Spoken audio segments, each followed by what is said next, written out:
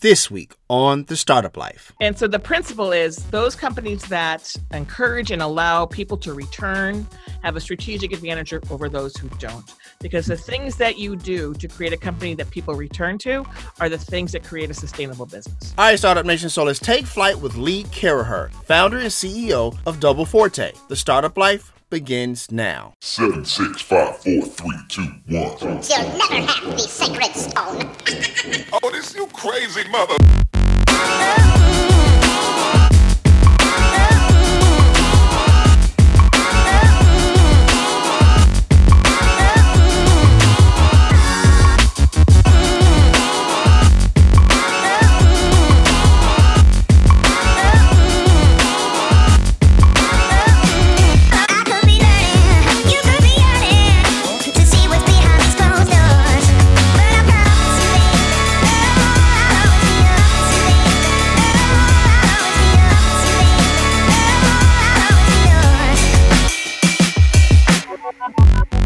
Hey Startup Nation, do you enjoy the startup life? Now you can let the world know with gear from the show. Choose from the label yourself, make your own look, and Making Money t-shirts to tell your story of your path of entrepreneurship. Click the link in the show notes to purchase. All right, Startup Nation, so I hope you're ready to receive some value today. We have a special guest in the building today. We have Lee Caraher from Forte. How's it going, Lee? Dominic, it's awesome. I'm so happy to be with you today. Awesome.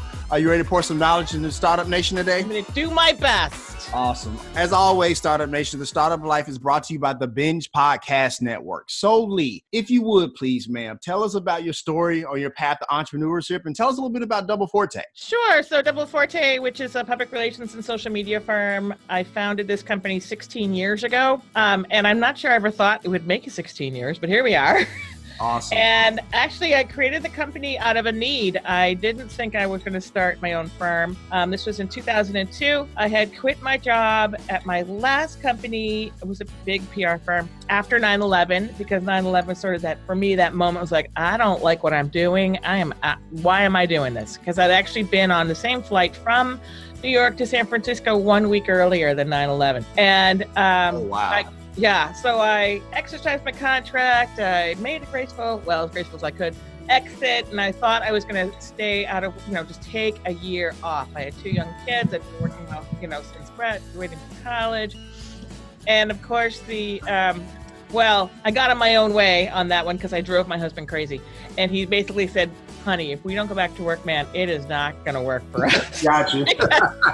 I had a lot of glue guns. I had things going on. I was basically the tyrant of the laundry. It was not good. So I thought I was going to take another job. I was way down the line on 2 offers after about 4 months, so into 2002, when my mom got sick. And my mom lived in Wisconsin. I live in California. Right. She was diagnosed with stage 4 lung cancer and given 4 months to live. Oh, my goodness. And I knew I couldn't take a job in California because I was going to be with my mom, and there was no way. I was either going to get fired or have to quit from a job. Right, for sure. So you don't get that time back, right? So the beautiful thing was that my mom actually lived almost 4 years, which is a huge gift. But it was very clear at that moment. I was like, oh my gosh, here is a crossroads in my life. I'm the breadwinner in our house. My husband's the chief home officer. I'm the chief bacon officer. For sure. And I got to bring it home, right? Baby needs some shoes. And I'm going to have to start my own company because I need to be where my family needs me to be from this moment forward. And I had thought about it as my nuclear family, as the breadwinner. I hadn't thought about it as my extended family. For sure. So basically I was like, okay, well, I better start my own company that I can control where I am, because I need to be where I need to be and don't have to apologize for it. And I had started a company for the Interpublic, which is where I was before Forte. I had started 2 practices for them and a company for them. So I knew the steps to take, but this was my own money, right? It was like, Absolutely, right. But it was just very clear. Here was the moment in time. I'm going to do this. I'm going to do this because this is the right thing for my family. And that's really what led me to starting my own company with my own resources, which was basically a quarter and 2 dimes. But yeah, maybe you can relate. So for sure. And then from there, my mom lived for 4 years, and so I spent half. I had a co-founder who I'd worked with before. We had worked many years in previous 2 jobs for both of us before, and I spent half the year in Wisconsin and half the year in San Francisco for the first 4 years of this company. Then actually my co-founder, after, it was very clear my mom was, going to, she wasn't going to last another deathbed situation. My co-founder, had his own path, and he decided he wanted to do something very different. So I bought him out actually a month before my mom died. And my mom, and then I was the sole owner. I've been the sole owner ever since. Gotcha. Thank you for sharing that. I'm sorry to hear about your mom. No, well, I think a lot of entrepreneurs, I think some of us do it because I always wanted to be my own boss. For sure. And some of us do it because I know I can make my own opportunity. And some of us do it because this is the best option for us as people. Right. And now I don't know if I could. I'm probably unemployable because I've been my own boss for 16 years. So who knows? I know that feeling. I know that feeling all too well. I know exactly what you mean. Lee, if I could follow-up question, because you talked about, your husband and your 2 kids. Yeah. And, what's that dynamic like? Because we have a lot of women entrepreneurs in Startup Nation, to where that dynamic is the same, to where they're the breadwinner, they're the entrepreneur, and the husband stays home and they have 2 kids. Tell us about that dynamic of being an entrepreneur, mom, husband, stuff like that. Yeah. So my husband actually worked half-time until just the last year and a half. Okay. When my first son was born, we thought he would go back to work. We had this conversation when I was pregnant. We want to be involved. I made more money than he was a chef at the time. Okay. And I was like, well, one of us has to change our schedules because we're not seeing each other, because a chef sort of works from 2 p.m. to 2 a.m. and I was working 6 a.m. to 7 p.m. So he actually went in before I gave birth to my first child. He changed his job and he went into produce sales for inside sales for chefs. Okay. And then we had our first child, and he was like, you know what? I need to be more involved. One of us needs to be more involved with our kid. It better be me, Lee, because you make more money than I do. And Gotcha. I was like, okay. And he worked half-time. And then we had a second child who ended up my second child actually has special needs. Okay. He's now 18, but he'll never be independent. And so I was very fortunate. I was so fortunate that I had a husband who wanted to stay home, who wanted to be the chief home officer, who would take responsibility for all the things that, the primary child, get kids here, get kids there kind of thing. For sure. I was so fortunate for that. And that's what basically we divided and conquered that way. It has not always been simple, because I have a definite point of view about how things should be done in my own house. Absolutely. And I have to give that up. I have to give a lot of it up. I don't give up the laundry because I really care about how things are folded. But I gave up everything else. Gotcha. But I'm so fortunate. My husband makes dinner. He does all the shopping. He handles all the house cleaning. He does everything in the house. And basically for me, what I had to do to decide what did I care about? What did I care about most? And I really cared about being involved in a way that made sense. So did we both have to go to doctor's appointments? Only when they were critical. And so for my younger son, we had several critical doctor's appointments because he has special needs. And when my older son, he had some critical situations that I was responsible for, because the mom was going to go to the hospital. That was the deal. Gotcha. So we were basically able to, we made very clear roles. And early on, we both stepped over each other's toes a bit, and then we just figured it out. So how we do it, I'll just tell you, we have a meeting every Sunday, and we have for the last 20 years. Okay. We have a meeting every Sunday where we bring out the calendars, and we go through what's going on for the next 2 weeks, because everything changes, Gotcha, for sure. And if something's going on with the kids, for doctor's appointments, that I learned that what I needed to do was give him a list of questions, because he would go to the doctor's appointment, and I know all the ladies in the house are going to be shaking, nodding their heads at this. Okay. And they'd be like, I'd go, how was the doctor? It was good. That is not enough information for Mom. Gotcha. So what happened? Well, we went in and she said he was fine. I'm like, oh my God. So what I learned was I had to give a set of very clear questions. So I gave a set of questions, and then I also gave a set of treed answers. If this, then that, if this and that. And that was a way that my husband could be empowered to be in charge, but also make sure that my curiosity was satisfied and that I wasn't judgmental on him. So I'll give you a good example. So my older son is very tall. He is 6'6". Oh, wow. And he's always been tall. So when he was 5, he had his, 5 is a big checkup.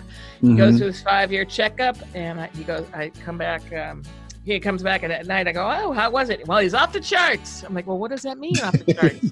Is that good? Is that bad? Is he too heavy? Is he too tall? I mean, are they worried about him being a giant? I mean, what? He's just off the charts. Like, that's not an information for me. And he said, I said, so what does off the chart mean, honey? He goes, well, they had to get graph paper and attach it to his chart because he's too tall for the chart. I'm like, okay, now I know what you're talking about. I need that detail, right? And so women need a lot more detail in general than men. I found that true everywhere I go. For sure. So we just figure it out. It's not always easy. But the thing for us is having that meeting on Sunday, looking at the calendars, looking at what's scheduled, saying, oh, you know what? I want to participate that. How can I participate in that? I'm going to move some meetings around, or I don't need to participate in that. And I talk to my kids. I'm like, I can go to 3 things this month. What 3 things are most important to you? And they would tell me what was most important to them. And then I would rearrange if I could. So it was a lot of, it's a lot of communication. Got you. Thank you for sharing that. And as a husband myself, I do the exact same thing. I'm working on it, I swear. I'm working on it for sure. Lee, it's hard. It's hard. It is for sure. Lee, let me ask you this. Who or what inspires you as an entrepreneur and why? As a business model, who inspires me? Okay. Is that what you mean? I just mean just like a person who builds something from nothing and stuff like that. Oh, yeah. Well, oh my gosh, there's so many. I am inspired by, Michelle Obama. Okay. I'm so inspired by Michelle Obama. Awesome. I am inspired by, I'm not very inspired by many of the entrepreneurs in Silicon Valley, frankly. Wow. Really? Well, a lot of them, there are some who came from nothing, but they're not very many who came from nothing. Oh, okay. And they all, really hard to build a business, really hard to build a successful business. Not easy to be Steve Jobs, lose your company, come back, that kind of stuff. Right. But, I am inspired by people who keep it together and are authentic and keep true to themselves. So I'm probably more inspired by more small companies than I am by large companies. But I would say some companies that inspire me are Cliff Bar inspires me. We worked with Cliff Bar for about 10 years, and Gary and Kit inspire me.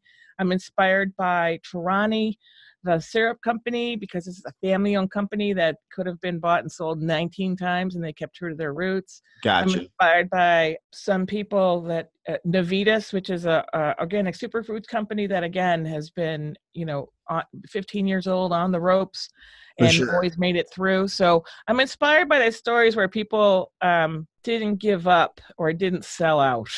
I hear that. I definitely hear that.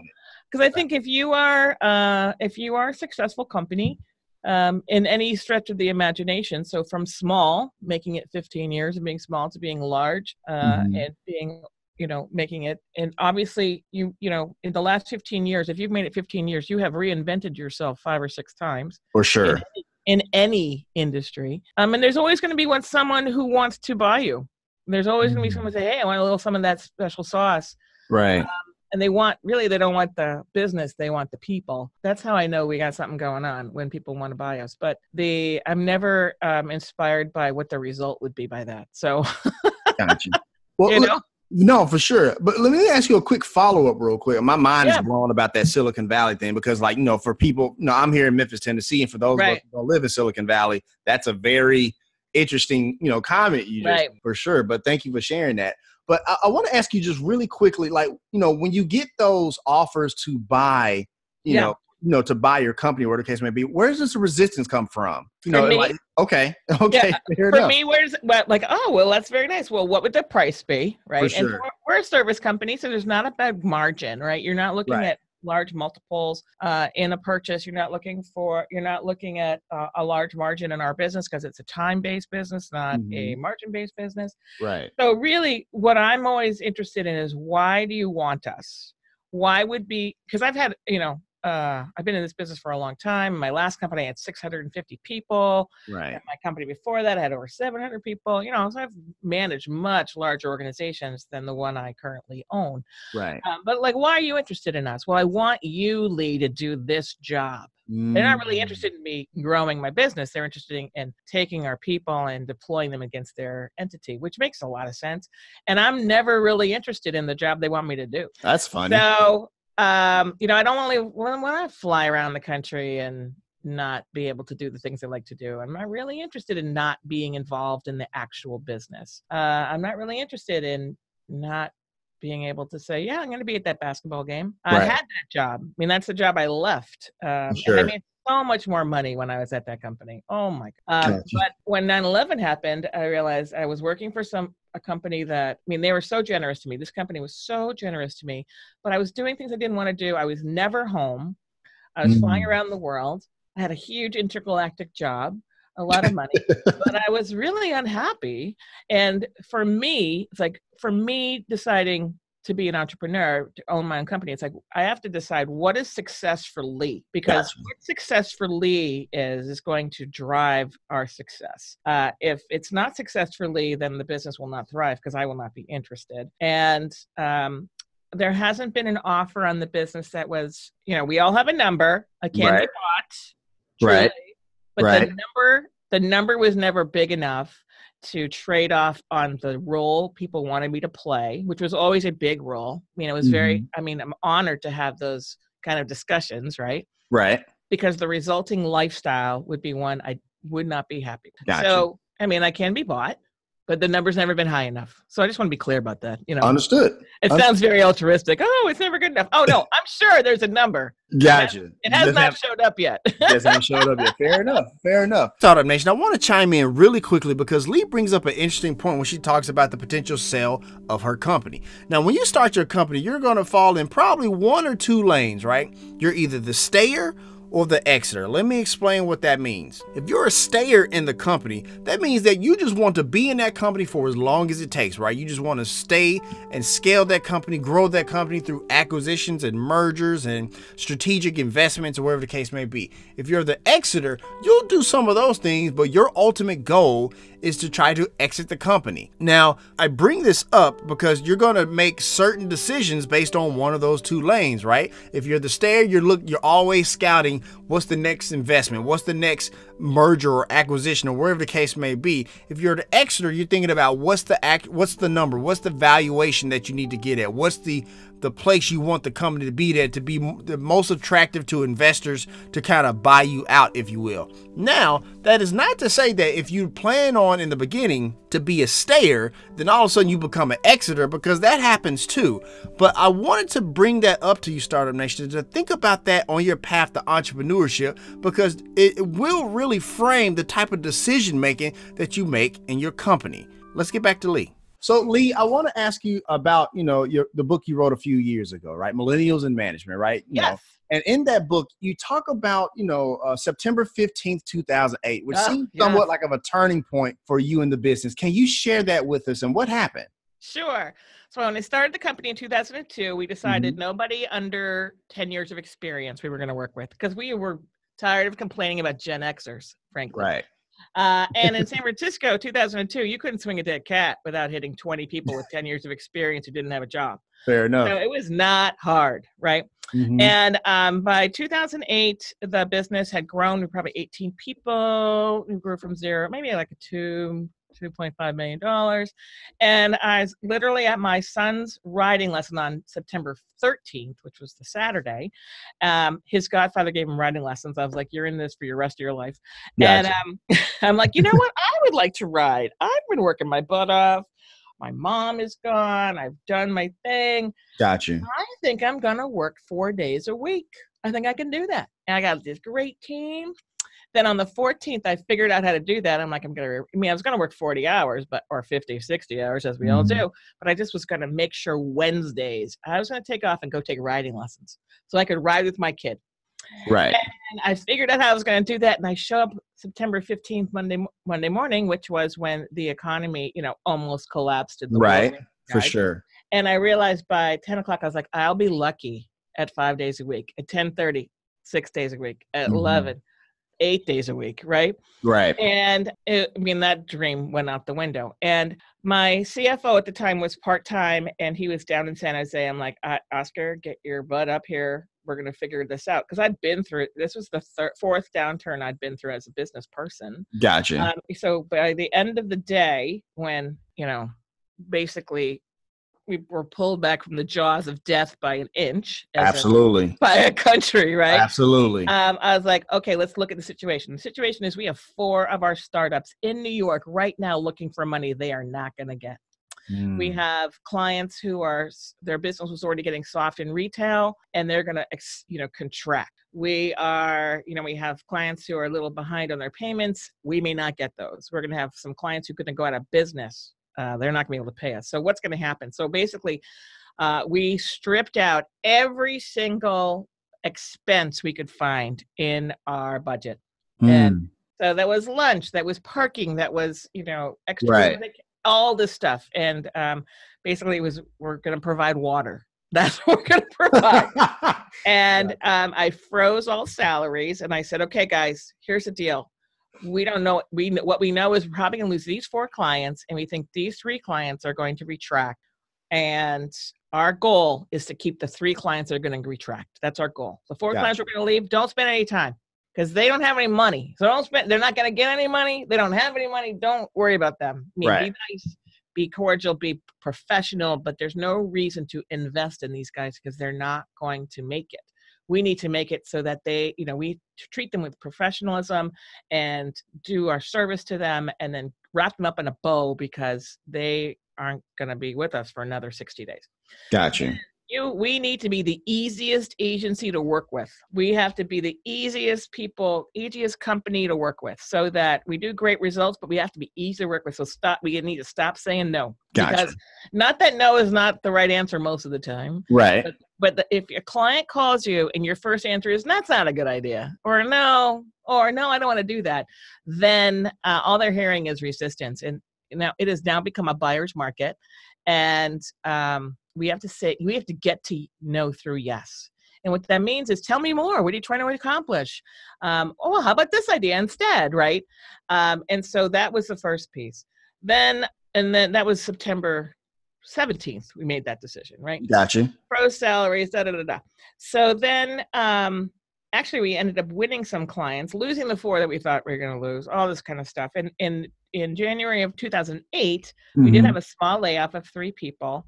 And then, but everything was solid with down to 15 people, which was, I thought we were very lucky to get rid of. We really had to lay off 1.5. And I think you should always double what you have to do. Sure. Then I looked at the business model and I realized that our business model, which was predicated on hiring people with 10 years of experience, was going to be irrelevant very shortly. Right. 2000 to 2004, almost no one got hired in PR business in San Francisco in the NASDAQ collapse. And so in San Francisco in particular got really killed by the NASDAQ, we call Absolutely. it collapse.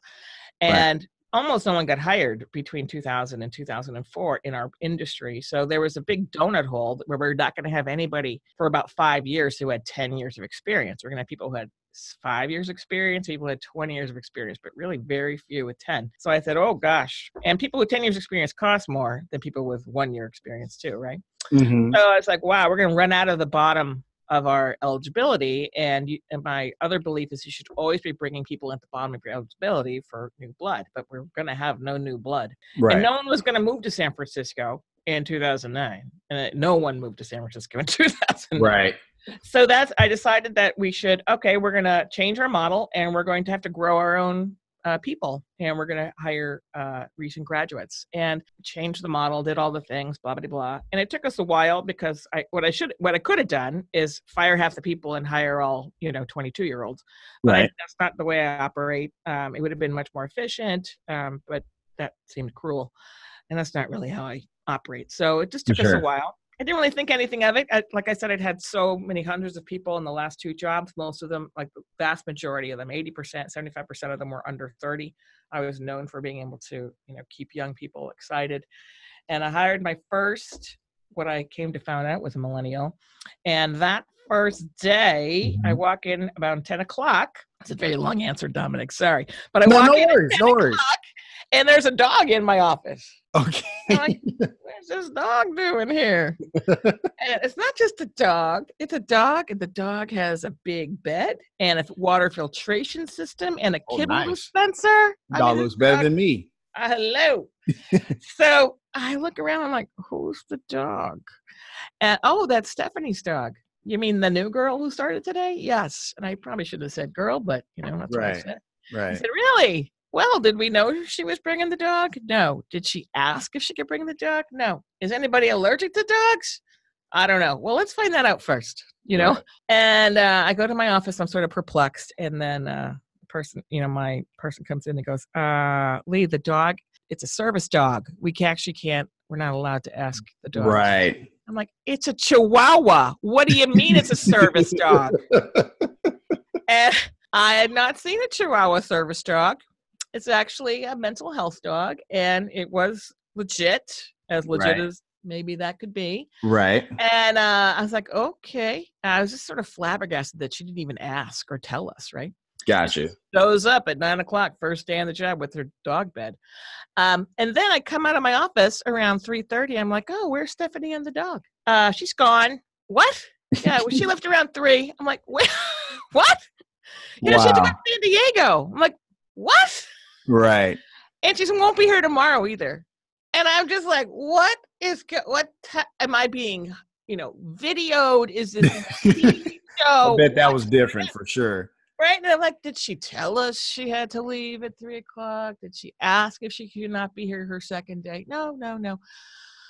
Okay. All right. So I'm flabbergasted. I'm like, what just happened? So I call some friends who are also in the business I'm in. I said, okay, so this just happened, and this is what I got. Oh my God, Lee, they're millennials. They're terrible. Fire her right away. They're terrible. Millennials, they're the worst scourge on the planet. All this crap. And I'm like, right. Okay, what's a millennial? Right. So, and I sort of dismissed that. So, Stephanie came back to work on Wednesday. We figured Stephanie out. We're like, okay, Stephanie, you can't just do stuff. You got to ask for permission and get approval, and we'll work it out. She's fantastic. I mean, this woman is a rock star. Right. Unbelievable. She was with us for 4 years. She's had we're still great friends and great in touch. We give business to each other all the time. Gotcha. However, it was sort of an eye-opening experience, but it took us then we got that sorted. Within 2 months, Dominic, I had 6 or 7 other dogs in the office with little red vests. The floodgates open, huh? Because she ran a little business on the side getting, how do you get your dog to be a service dog? I'm like, okay, well, all right. I guess we need a policy. All right, then. Right. And then about 9 months later, we hired 6 millennials within, 6 or 7 weeks of each other. And within 3 months, they were all gone. Oh, wow. And 100% failure in hiring. I'd never had 100% failure in hiring. I could, 6 people at a time, think of it as a class, right? And I'm like, wow, one of them could be a bad hire, but you don't hire 600 people and have them be bad hires, That's true. I was like, I'm a good hirer. We have good practice. We couldn't retain. And one of the people I walked, not me, but someone else walked, and the other 5 quit within 3 months. I'm like, holy crap. Wow. And I actually figured this was a moment of clarity where the sun shined through, and someone spoke to me and said, it's not them, it's you, Lee. And I was like, it can't be them. I don't hire bad. I hire once in a while, but not 6 at a time. Right. And it's got to be what we're doing. It's got to be us. It can't be them. So that's when I really started researching And everything I found, this is now 2011-ish, I guess, yeah, 2011, it's negative. So negative. Millennials are terrible. Millennials are lazy. Millennials are entitled. Millennials are this. Millennials are that. Blah, blah, blah, blah, blah. Nothing was good. Millennials hated millennials. So there's some truth to that. Because I'm truth to that. Right, because I'm an older millennial, like 82, yeah. and even I'm like, come on, man. Yeah, exactly. Well, there's 3 sets of millennials. Right. There's a lot of, we can talk about that for days. But anyway, so everything I read was negative. And here I had just decided that my business was predicated on hiring young people. And some people were like, I'm not hiring any more millennials ever. I'm like, so then basically you're giving up on your business. Basically, right. Don't you have a millennial in your business? You don't have a future in your business. Close now. And I decided that, okay, I can't be, I could just sell out and go work for somebody else and be miserable, or I can figure this out. And I was like, okay, I'm not hireable. I should figure this out. So I went to figure it out myself, did a lot of research, talked to hundreds of people just to figure it out for our company, my little baby company. And so that was 2011, 2012. The average tenure for a millennial in San Francisco was about 13 months. Okay. And I said, okay, if we can double it, our average can be 26 months, we win. Because every time you lose somebody, you're watching $100,000 walk out the door. So 26, let's just shoot for double, because I like to achieve high. We're going to go for 200%. So that was our goal. In the end, now we are, for people under 30, our average tenure is 4.5 years. And I'm really proud of that. I hate when people leave, but I'm really proud that they stay for 4.5, 5, 6 years. And I learned a lot of stuff along the way, right? Things that we were just doing ways that boomers and Xers understood, but that this generation did not and were not inspired by. And what I found was when you do things that inspires and helps the younger colleague thrive, your older colleagues thrive too. So I didn't have a thought of writing a book. And I was in a meeting with a publisher about something totally different, actually. Right. And we were interrupt.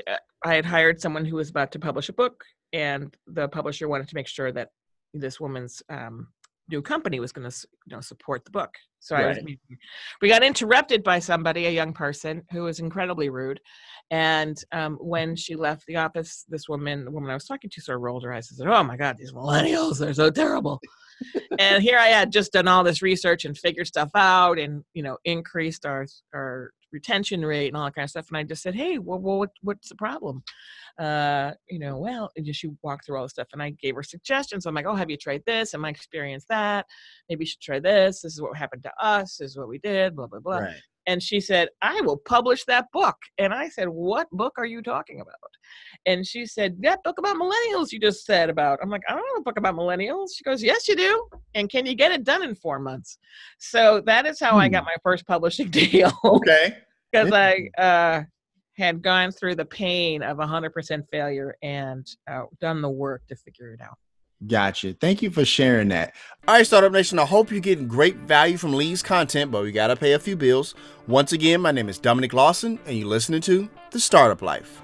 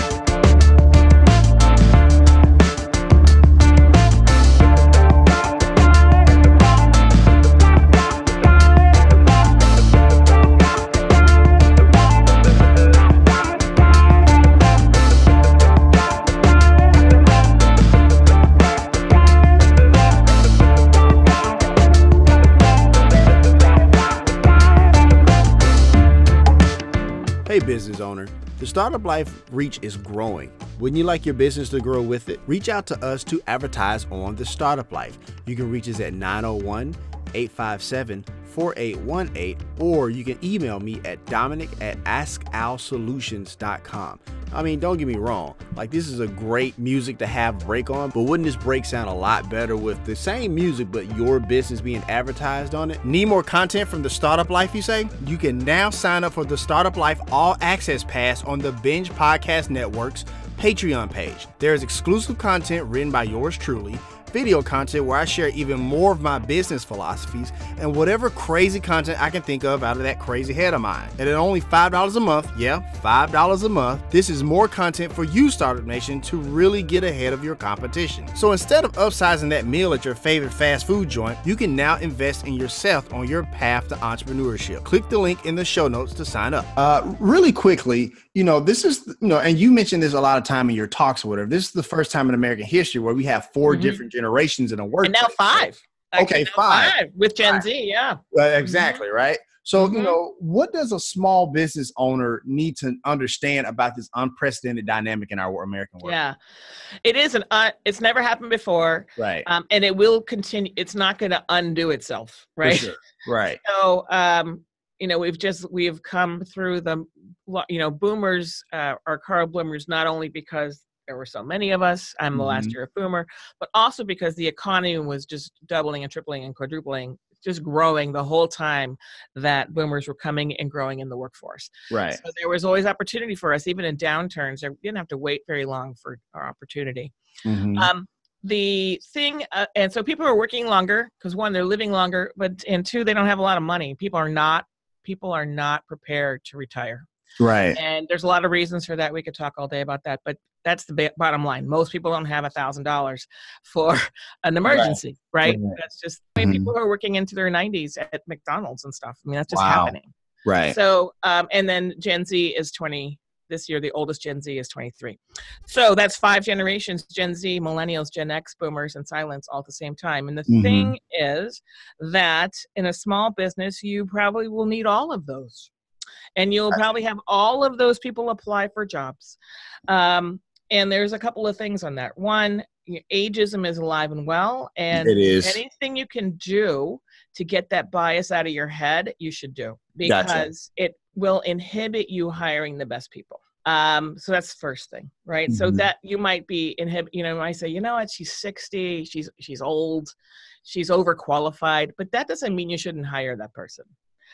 Because a 60-year-old woman who may have a lot of energy, lots of energy, learned all new things, and provide some backbone and some experience and some calmness to a younger staff who doesn't know what's going on, right?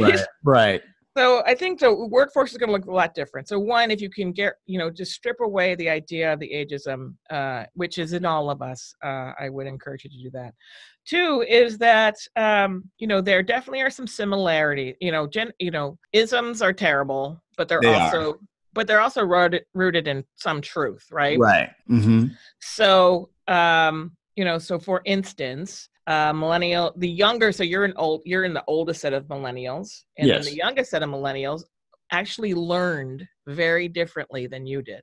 Right. So you probably did not have iPads in your classroom. And you didn't use video in your class.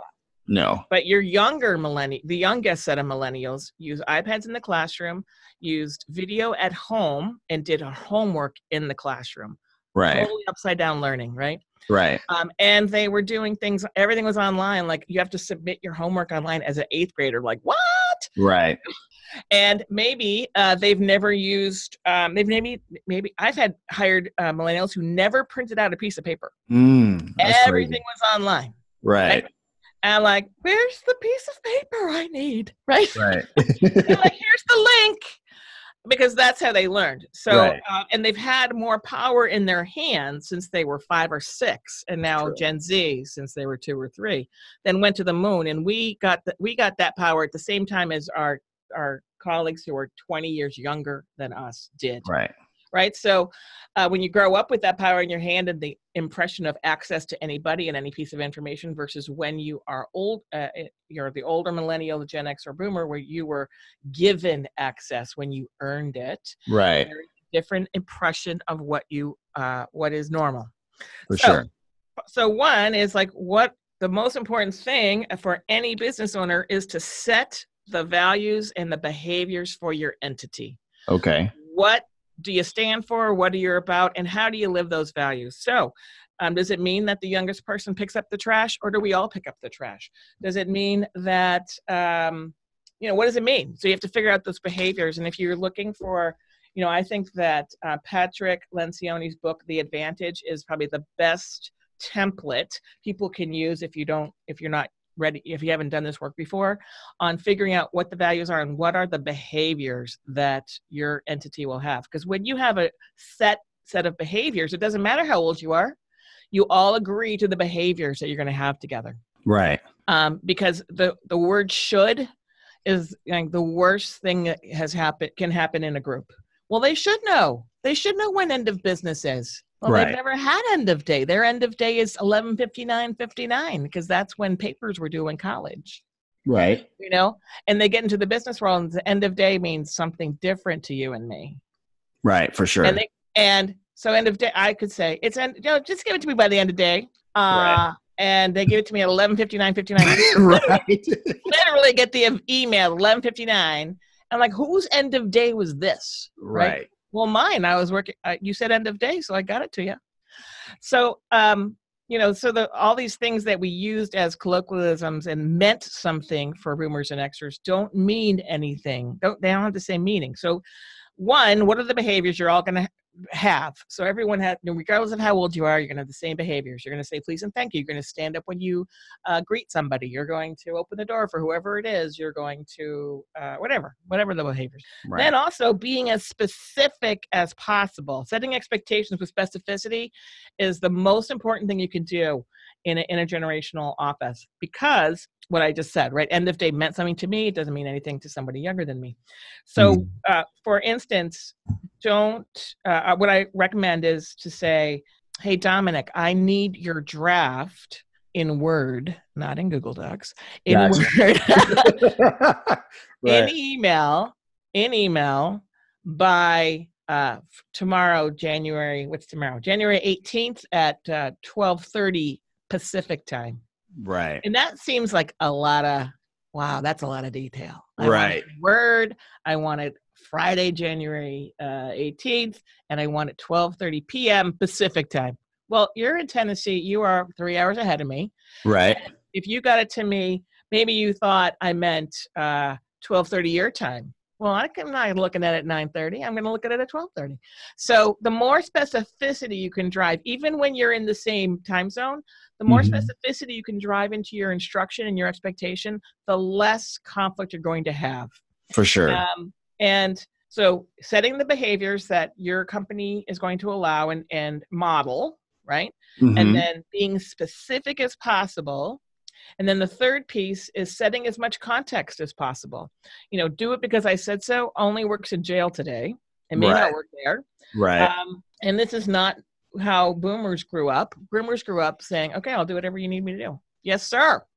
How high do you need me to jump? Right. Right. And my experience with millennials, and I understand it from how they grew up and how education worked, is that people want to know why they're doing something. That's true. So if you can start a project, not just saying, okay, Dominic, I need you to do that by Thursday at noon or Thursday end of day, you say, Dominic, we have this project. Here's the project. The project is this, and this is why we're doing it. We're doing this project because the client's goal is to have this event, and we're going to do this. Our project is to make sure the client, set the client up for best success. They need to be able to greenlight that thing by Friday morning. So we're going to get it to them by Thursday at 2. And we're going to work together on that. Your job is to do the research. My job is to, I'm going to go talk to some potential partners, and Gloria is going to go do this and this and this. So and then we're all going to meet on Wednesday night, and Wednesday night around 5 before we, knock off for the day. And we're going to see where we are to see what pieces are missing, so that by by Thursday morning, we're rocking and rolling, and Thursday at 2:00, we can send this over. So I have just told you everything you need to know, right? I have told you here's the project, here's why it's important, here's what the client's going to do for it with it, and when they need something. I've told you what the 3 roles are in the small team of ours, and I've told you when things are due and when we're going to check in and then figure things out, right? Now you can go work. You don't have any questions. What questions could you possibly have, right? And this is actually, everybody works better when they know all those things. But millennials will not work without it in an efficient manner, is my experience, because they've never had to. And their expectation is that they will understand the purpose of something before they go forward. And why is that? Because their parents have told them, don't take a crappy job without purpose. And their parents have told them you want work-life balance. That is true. And if you think about, there's 25 years of reporting.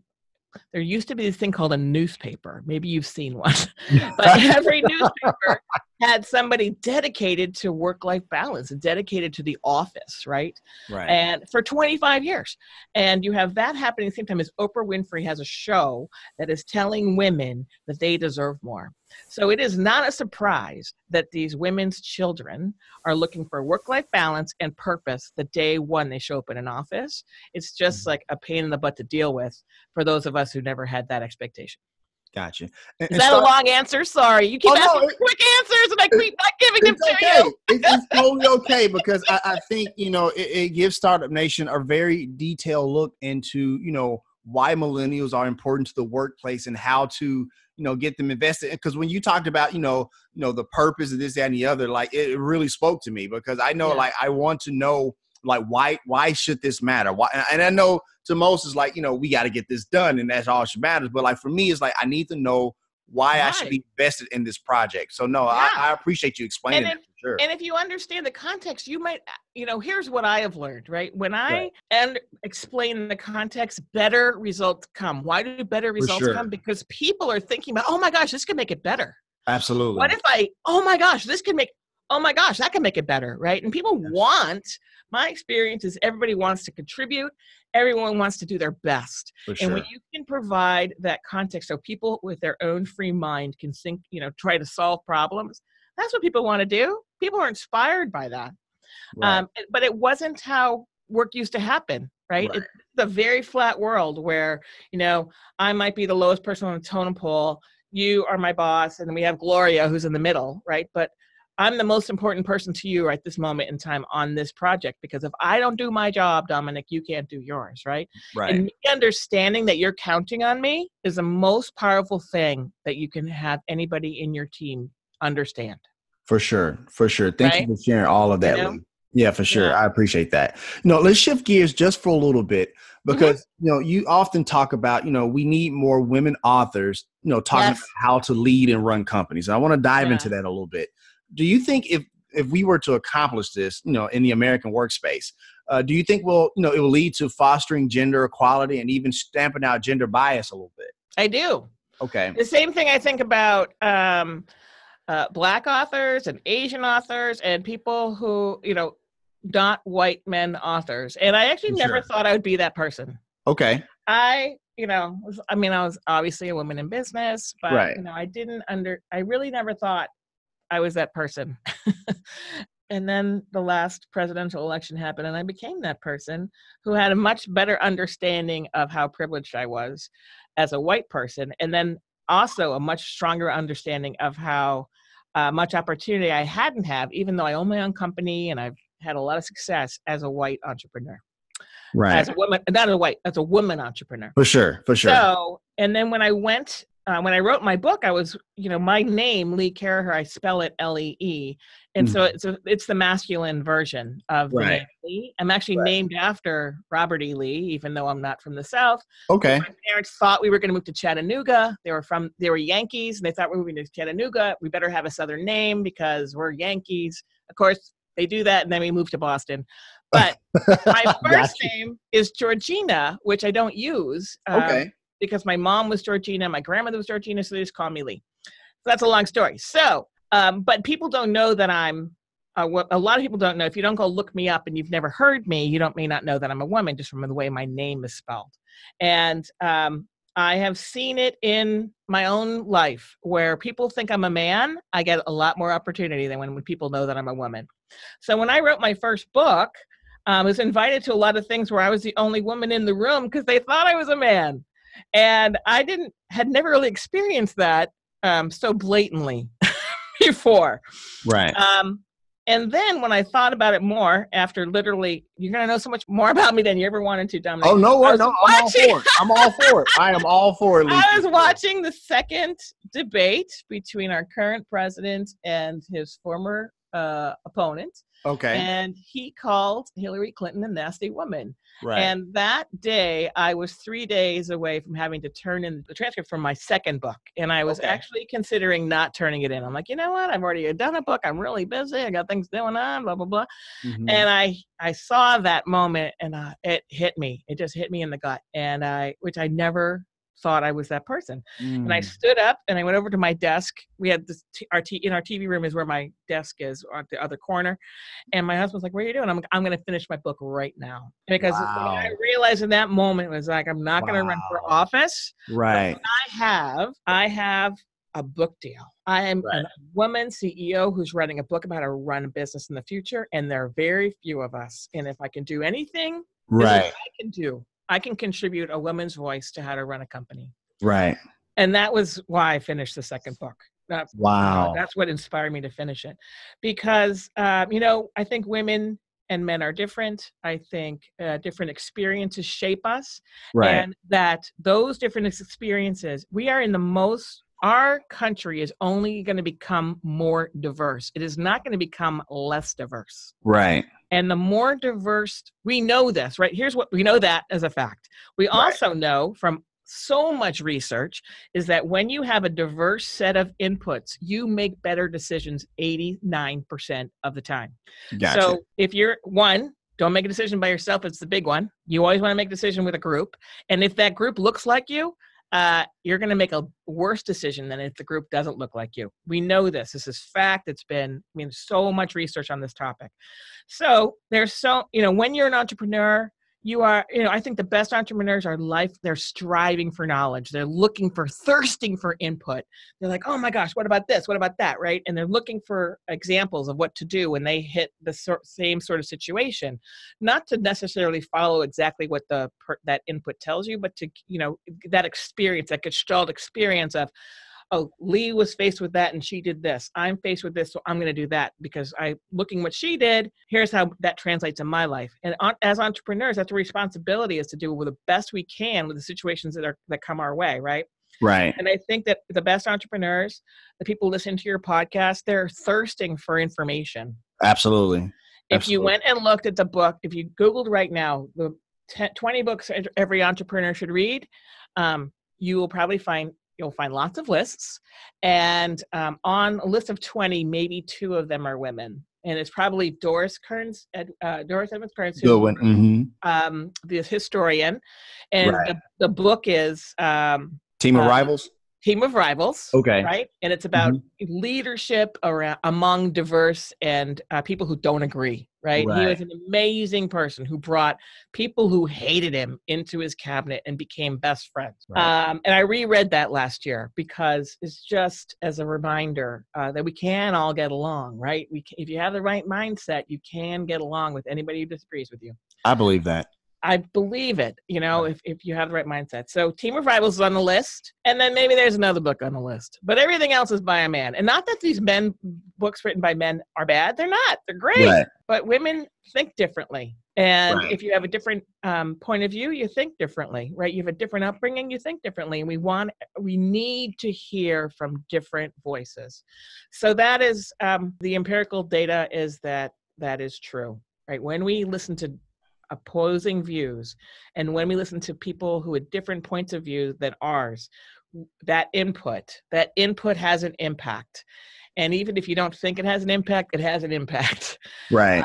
Because, as entrepreneurs, you want to live in a high input, low democracy world where you're getting lots of input and you make a decision. It's not a vote. You're not voting you might vote on a color for a wall, but you're not going to, or lunch. Where should we have lunch? Vote. You're not going to vote on the direction for the company. You're going to get you want to get lots of input, and then you as the leader, as the entrepreneur, need to make the decision. And if you're in a high input, low democracy situation where you're getting lots of different kinds of input, look for people who look like you. Look for people who don't live where you live. Look for people who have different experiences than you do. Right. So that you can, you're putting your ideas up against this litmus test, because none of us are right all the time. Right. We're all improved by other people's input. And that's why I think more people who aren't, and this sounds so terrible, I'm disparaging white men. I'm not. I'm just saying, Gotcha. You know what? Everyone can publish their own book today. And send me your book. I will review it on my website, and I'll talk about it in any podcast you want me to, because seriously, I read at least 52 books a year. I'm looking for lots of inputs, and some of them are crap, but it doesn't mean that didn't have an impact on me. For sure. And I appreciate you sharing that. And, because the thing is, you're absolutely right. I'm all about not just diversity of, religion, race, this, and the other, but I'm also a proponent and an advocate for diversity of thought. And you're absolutely right that women do think differently. And I think that voice needs to be heard. Not just kind of thinking about, you was talking about the election and stuff like that. I remember during the campaign season when President Obama was stomping for Hillary Clinton.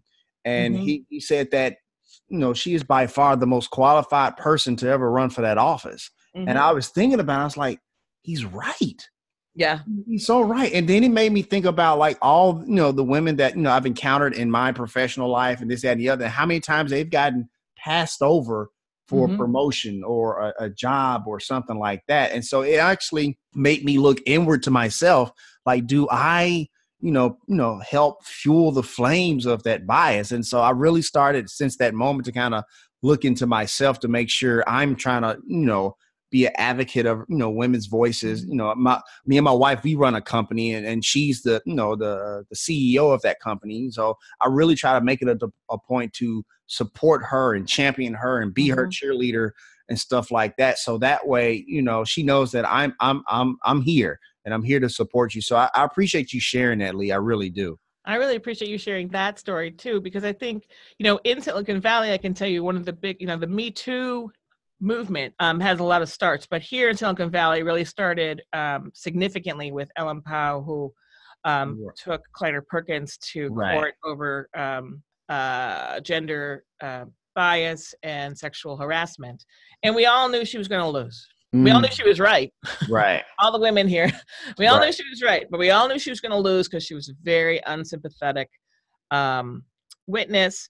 And Kleiner Perkins just put millions of dollars against her in the public relations campaign. Right.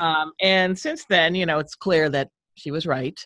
And I've had so many men in Silicon Valley who I sit on boards with or who are clients who have reached out to me to say, I think this is me too. I think I've been this person. Right. Not by intention, but I just, I went out, my buddies and I went out and we made decisions in the bathroom, and women weren't there and they couldn't participate. And there's one man, actually he's a black man in business. So that's not very, it's a very low percentage here in San Francisco, black men in leadership positions. Right. Right. And he had this conversation with me. He goes, I want to talk to you over here. We were at a party and I said, I want to talk to you over here. So I'm like, walk over there and we're in the middle of the room so everyone can see us. I'm like, what's the deal? He goes, I want everyone to see us. I don't want anyone to think that, we're going to a corner or anything. I'm like, why? What's the problem? Well, I figured out that maybe I'm a problem in this Me Too thing. And I don't want it to even be a question that I'm treating you badly or I'm sexually harassing you. I'm like, I'll just use the name Joe. I'm like, Joe, oh my God, no one's going to think that. He goes, well, apparently people I've worked with think that I'm biased. I'm like, oh yeah, for sure you're biased, dude. And he's like, what do you mean? I'm like, this is what you said at the last meeting. This is what you said in the meeting before that. This is what you said in the meeting. He goes, I did? I'm like, absolutely. Wow. And, he goes, well, then I can't meet with women anymore. I'm like, no, now you need to meet with more women. Absolutely. Now you need to, choose a restaurant with a lighted center, go to the middle. Don't read in the dark room, but you need to meet with more women now Be that guy. Be the man who goes and meets with more women and works through this. Don't go into a closet, please. Don't retreat. Don't just go to the men's room and talk about it, because now's the time for you to start meeting with more women. And he, I was very impassioned about it, and we'd known each other for a long time. And he had tears in his eyes. He was so conflicted with, I thought I was a good person. I said, you are a good person. Right. It doesn't mean that you're a bad person. It means now you're woken up to the fact that you have not always been even-handed and not always been inclusive. He goes, Lee, I'm a Black man. Of course I've been inclusive. Right. Like, have you made a decision in the bathroom? Yes, I have. All right. Therefore, and he's like, I don't like that. I don't like this conversation. I said, well, I really appreciate your having it with me. And no matter what, air quote, Joe, you're going to make different decisions now. Absolutely. So no matter what, you're in a better position. Absolutely. But it's been very heart-wrenching for thousands of men here. I know it. I know it has for me, because like I said, it really it forced me to kind of like, take a step back. Like, have I done this? Have I said something inappropriate? Have I been, inadvertently dismissive and things like that, for sure. Really quickly, Lee, I know you wrote another book, The Boomerang Principle, right? Which is the number 1 book in Amazon office management space. And I really love that you wrote this book, because, I'm one of those older millennials that was supposed to be loyal to a company, right? And yes. And so when me and my wife, left to start my company, I said, hey, here's my 2 weeks notice, this, that, and the other. I think I'm about to, venture out on my own. And my direct boss was like, you kids know nothing about loyalty. And I always think it's fascinating that, like, when it comes to me as the employee going to another job, it's about loyalty. But if you were to like fire me the next day, that's business, right? And so, that's why I love why you wrote this book. So let Startup Nation know what they can expect when they purchase this book. Sure. So it's called The Boomerang Principle, and it's about lifetime employee loyalty, even when people don't work for you. And it's about creating businesses that people return to. Gotcha. Because we know that, so you're the older millennial set. Right. And the hubris to think that any company could hold a person for their career when they're going to be working for 60 years, not 40 or even 20 years, is ridiculous. Okay. Number 1. Right. And number 2, that what you described is exactly right? We call it loyalty because we're disappointed with people's loyalty when they leave on their own terms, not on our terms as employees. Right. And that's crap, right? So basically, sustainable businesses are going to be the ones that have great people come to them, where great people achieve for the company and for their own careers, where great people leave you, go do something else, but are still loyal to you out there in the world, and they return to you. They return to you as a partner. They return to you as a referrer. They return to you as an employee again, a full boomerang, coming back to be employed again. And so the principle is those companies that encourage and allow people to return have a strategic advantage over those who don't. Because the things that you do to create a company that people return to are the things that create a sustainable business. Right. And I appreciate you sharing that with me, because when I first thought about the Boomerang Principle, I honestly just thought about like people coming back to, the original place, to work there. But when you talk about, consumers, referrals, partners, clients in your book, in that quote, contractors and all these other things, like, I just opened up my whole mind to that. So I really appreciate that you shared that. So every time you no, sure, go for it. Every time you have someone leave you, because they're all going to leave, right? You hire someone and they're going to quit. Right. They're going to leave you when you hire them. I mean, it's not a surprise, right? And I actually say this to all my people. In the first week, they all meet with me, new hires. I'm like, I know you're going to quit sometime. And they all look at me like, I just got here, Lee. You're talking about me quitting. And I'm like, I know, but here's the deal, right? So I'm just going to put it on the table. I'm going to put on the table that this company probably can't hold you for your whole life. I hope it holds you for a very long time. I hope that you achieve everything you want to achieve at this company, and you never want to leave. But I'm realistic. I'm pragmatic. I've left many companies. I've started this my own, right? But what's important to me as a business owner is that being at Double Forte is important to you when you leave here, that you never take it off your resume. Because if you never take it off your resume for a 50, 60-year career, it means it was important to you. And how am I going to know you do that? You're going to refer business to me. We're always going to be connected. You're going to refer people. You're going to say, hey, Dominic, oh my gosh, Dominic, I know you're looking for a new job. You need to go talk to Lee. She may have, I don't know if she has a position for you, but you'd be perfect there, right? It didn't cost you anything to do. It was part of your heart, part of your being, right? Absolutely. And the most, and that's what you need for sustainable business, right? Every time someone leaves you today, they can hurt you or help you. Do everything you can so they can help you. It's really simple, right? It's a really simple concept. It's hard to do, simple concept. And frankly, I think that the most loyal thing a person can do is leave you when they're not, excuse me, is leave you when they're not inspired by the opportunity, the job, the industry, whatever. Because if you just have someone sitting there doing, 70%, we don't have time for 70%ers in our businesses, particularly as small business owners. Right. Hello. Right. Right. Anyway, so that's the premise. Got you. Thank you for sharing that. And Startup Nation, you can get both of those books, Millennials in Management and the Boomerang Principle, from Amazon. And I have a link in the show notes for easy access for you to purchase those books. So Lee, you've been doing amazing work at Double Forte for 16 years now. And you've worked with some amazing companies. You mentioned Cliff Bar earlier. You did some work for the NFL Network. But for me, I'm a video gamer. So when I saw that you did some work, when I saw that you did some work for E3, I was like, oh my God, I have to ask this question. We've been working for E3 for 10 years. It's our 11th year with them. Yeah. Wow. So really quickly, I know you did some work for them in the summer of 2017 to generate some buzz and some media attention for the event. What was the game plan and what was the result of that game plan? So the game plan for E3, video games is one of, a lot of people discount it as like, oh, this video games. Billions and billions of dollars are spent on video games just in this country alone. And as an industry, it contributes more net profit than many industries because of the way it works. Right. And E3 is the largest video game conference in the world. But there are obviously other places in the world that video gamers and video game companies go. So our job for E3 is to make sure that the video game industry understands and then the consumers understand that the best place to be to find out what's going on, what's coming up, what's news, all that kind of stuff around the video game business is in Los Angeles at E3.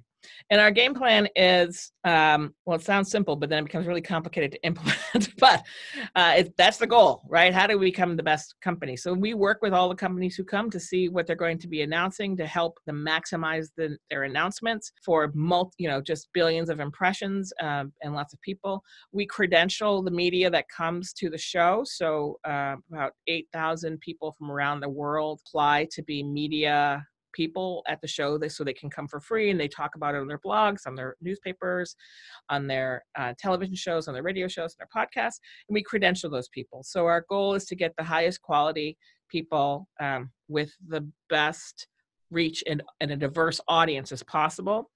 And I think we probably said yes to 4,500 people last year and said no to probably 2,000 because, it's an expensive show to put on. So people are welcome to pay for their pass, but people who get free passes have to hit a certain threshold.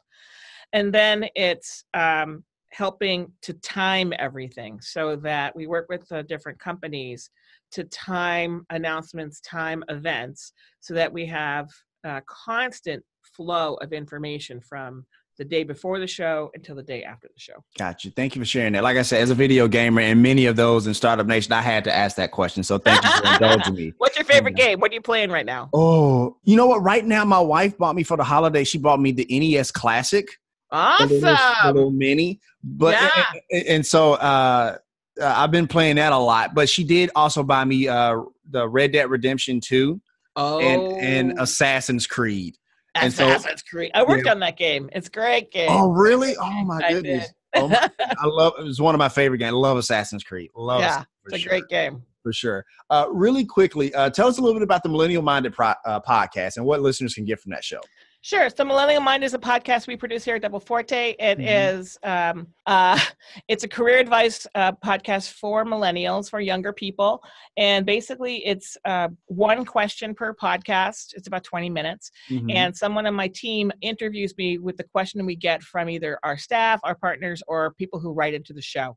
So for instance, Duncan will ask me a question around like, someone wrote in and they want to know what not to do if they would if they go ask to get a raise, what should they not do? What should do?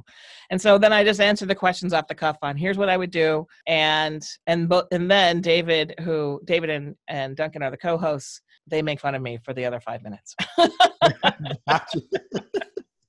Understood. Thank you for sharing it. At Startup Nation, you can check out that podcast on any of your major platforms that you get podcasts from. And we also have a link in the show notes for easy access. So, Lee, I saw that your sister has a piece that's going to be featured in the Sundance Film Festival. How excited? Excited about that. Oh, my gosh. So, oh, my gosh. Could not be more proud of my sister. So my sister is Abby McEnany. She's from Chicago. She is a stand-up and improv artist in Chicago, really well known in the Chicago scene. And she and her co-writer have produced a pilot called Work in Progress, which is semi-autobiographical about her. And it's been accepted into the Indie Arcade at Sundance. Oh my gosh, so excited for her. Awesome. Do you help her with her content at all? No, she won't let me. But I am in the pilot, apparently. Okay. So I have two sisters.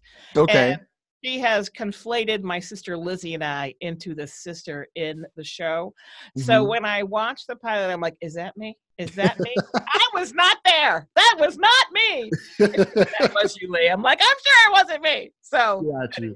So I don't help her with her content. I do talk to the people who work with her to help them sort of strategize about it. But I think it would be a bad thing for me to do her content. I would not, if she would be like, I'd be like pushing her for stuff and she'd be like, I don't have time. I'm like, if you don't have time, I don't have to, it wouldn't be good. Not good thing. Got you. Thank you for sharing. I'm just a cheerleader from the sideline. Awesome stuff. Lee, I believe all entrepreneurs have a superpower. What's yours and why? I think my superpower is, one, I can see an answer. Okay. I can see an answer to a problem. It just comes to me, and I don't know how it comes to me, but then by the time I've talked it through with people, it's a rational decision. So gotcha. I am blessed by being very quick. I'm never the smartest person in the room, but I'm often the quickest person in the room. And that has helped me with a lot of things. I think my other superpower, I have two, is I just believe everybody has a gift. And my goal, and I think my superpower is identifying people's gifts so that they can contribute where their strengths are and not focus on their weaknesses. Awesome. Once again, Lee, I want to say thank you for coming on the show. You've been an amazing guest and gave amazing content to all of us here on the Startup Life podcast, powered by the Bench Podcast Network. But at this point, I would like to ask you one last thing. And this is where we actually have you talk to Startup Nation. There's some people in Startup Nation to where they haven't started their business and they're a little scared to jump off that cliff, or they're in their business and they feel stuck and they're getting ready to quit. They're getting ready to just like leave it all alone. Give us some words of wisdom, some words of advice to tell them to keep going. So the people who are ready to quit, success comes right after you think you're tossing the towel. So, keep going. Get some help. Ask other people who are in the same situation you are in or who have been in the situation you are in today. Ask for some help. You do not have to do this alone. Entrepreneurs help each other. So keep going. Try one more time before you throw in the towel. And if you haven't started your business, I would say, a lot of us start our business because we needed to, like I did. Some of us are working and they're doing a side hustle. They want to, jump over the leap. I would say to you, just make sure you have a safety net. If you can keep the job so you can build up a little nest egg, do that while you're doing your side hustle, getting it all done, and then jump when you're ready. Awesome stuff. Thank you so much, Lee. And that's going to wrap up this session of the Startup Life. Did you enjoy being on the show, Lee? Oh my gosh, Dominic, I want to come back. Oh, okay. Okay, I don't have to ask the second question. I would love for you to come back. Awesome. Okay, I realize this. I welcome myself back onto your show. So you Hey, don't have no, to that's back, all. but I That's would all love good. to You're welcome back for sure. You're welcome back for sure. All right, Startup Nation. So here's my final take. Lee Caraher is now one of my favorite entrepreneurs. Let me tell you why, for two reasons.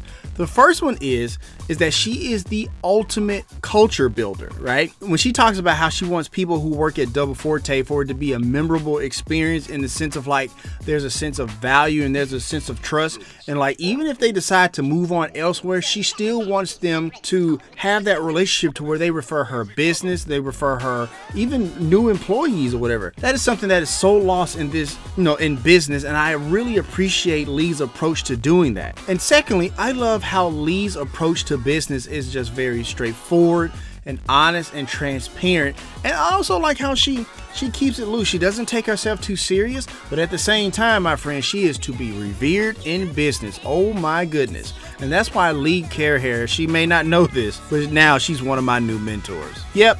That just happened. If you want to let us know what you think about the show, have an idea for a show topic, or like to advertise on our show, please send us a message on the Startup Life Podcast Facebook page.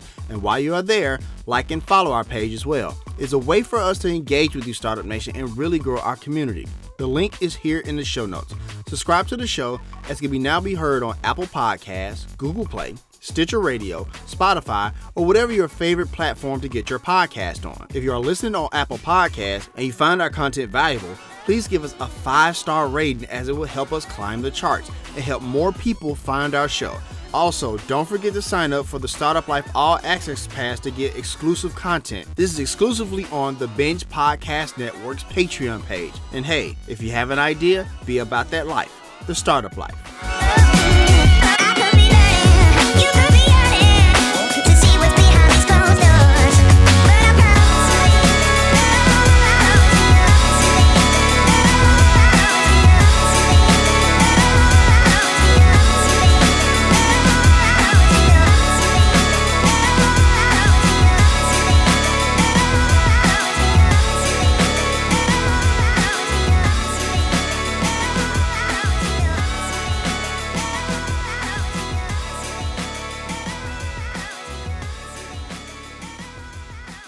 Hey, what you doing?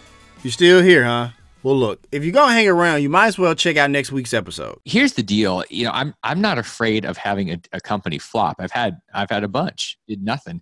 Most are so afraid of making a mistake because it's baked into our training as kids. You make a mistake, you get 50% wrong, it means you're a failure. You're kicked out. And then you go into the real world, and I look at my it's like 45 companies now. And wow. And people go, that's a lot. I'm like, yeah, more than half of those failed. So basically I'm a big fat failure. And yet I'm a multimillionaire, and I hire people. I have teams. I'm impacting people. I'm giving people freedom because I'm willing to go out there and stub my toe, trip and bleed, and have things not work. That, my friends, is Damian Lupo, serial entrepreneur and creator of a martial art. Yeah, you heard that right. Creator of a martial art. Go ahead and subscribe to the Startup Life now on any of your favorite podcast platforms. So that way, when that episode with Damian is available, you'll have it. So now get out of here, Startup Nation. You got a company to grow, remember?